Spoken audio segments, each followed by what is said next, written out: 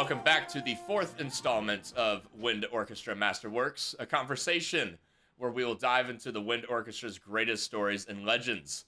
I'm your host, Mike Korson, and here with me once again is the conductor of the Lone Star Wind Orchestra, Eugene Corporon. Eugene, it's great to see you again. Great to be here. Great to have this opportunity to visit with you. Can you give our viewers just a little bit of background on the saxophone in the Wind Orchestra? It was invented by Adolphe Sax, as you might imagine, a Belgian. However, he made his way to Paris, France, and that's where he did a lot of his work. And it was controversial work because he got involved in all these instrument companies that were trying to get their instruments approved by the military to sell to the entire French military and make a lot of money. And as you might expect, he had some, let's say competitors. But he had a couple of people that really supported him. One was Hector Berlioz, of all people. And the other person was General Rumney, head of this committee that was going to make these determinations. And there's great stories. It could make a made-for-TV movie about the competitions that went on, and sax instruments competed against other instrument makers, and instrument makers would kidnap his players and were headed to the competition, and all sorts of great stories. But if it were not for Adolphe Sax, we wouldn't have this fantastic ensemble within the ensemble. The people who've advanced the saxophone quartet in the band, two come to mind, actually three. Michael Colgrass, and these aren't in any specific order, who wrote this fantastic piece for a solo quartet and wind orchestra called Urban Requiem. It's a phenomenal piece that features the saxophones.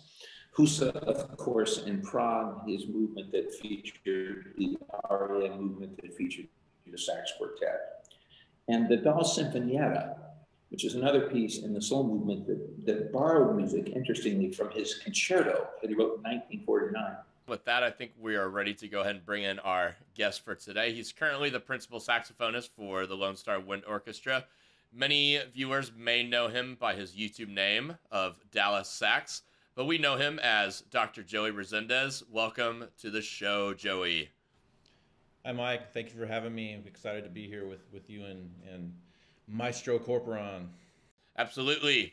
Can you tell us a little bit about yourself? Yes, I'm originally from Houston, Texas. I went to Clear Lake High School down near NASA. I went to Baylor University for a Bachelor of Music Education degree. While I was there, I participated, we hosted a NASA, and for folks that aren't in the know, NASA is North American Saxophone Alliance. We hosted a regional conference where Donald Cinta was our guest artist.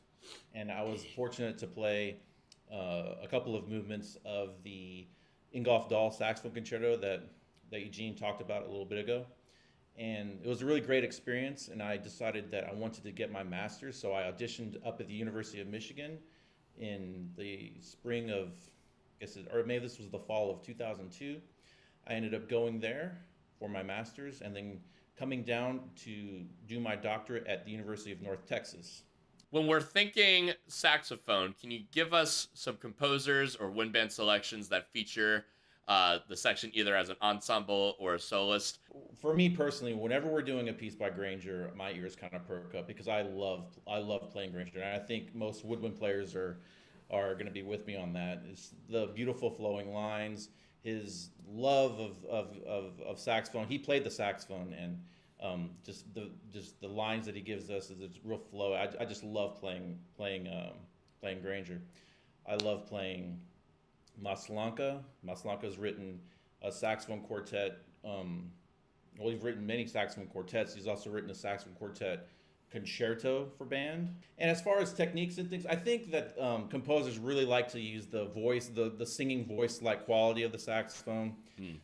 Definitely its use of, like Eugene was talking about, the saxophone quartet. We get such a range of colors and really just range that we can get through it with the instruments. We're kind of special in the ensemble with that. Can you tell us about any memorable moments that you've had with Lone Star? Are there any special performances that you want to highlight?